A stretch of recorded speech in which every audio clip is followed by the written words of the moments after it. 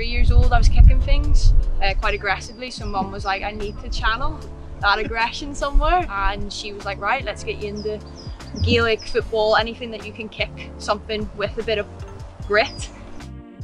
I think they're called Lisburn Youth. They probably have a different name now. It was a boys team, and probably one of the most notable players there was Ben Kennedy at Crusaders now, and that's where I started my footballing journey. Just a little leisure centre, going every Monday night, paying £3 in and kicking around with the boys and trying to do my best.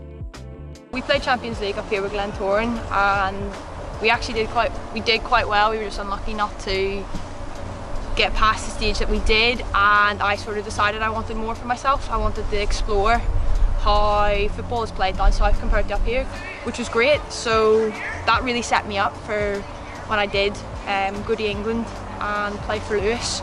I really enjoyed it. I learned a lot about myself as a player, as a person, and I made some really great friends, but I also learned a lot that I hope that I can start to bring back and show. I think socially, massively, I made a massive sacrifice for that. I'd avoid going out with friends, I'd avoid going to parties or gatherings just because I was worried about my sleep, my nutrition and my hydration for training. Not even a match, just training, because I wanted to be the best. Being a personal trainer is not my forever job, I'll put it that way. But you talk about sacrifices, I'm doing this job because it allows me to play football. I'm self-employed, so it means I work the hours that I want to work. I'm very flexible, and it means that I can move clients around footballing schedule, training schedule and everything like that there.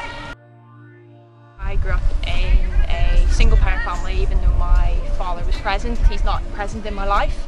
So my mum would choose, unfortunately sometimes, between giving me money for training and paying for like bread to make sandwiches for us to go to school. So she'd always choose training, and for that I'm forever grateful, because I've had a very positive outlet mentally and physically growing up through all of that sort of trauma, I suppose, through parents splitting up, arguing, everything like that there. So because of that, that's what motivates me, and that's why I think train every training session like it's your last. Remember what your mum gave up for you, because she didn't have to. She could very easily have stayed in the house.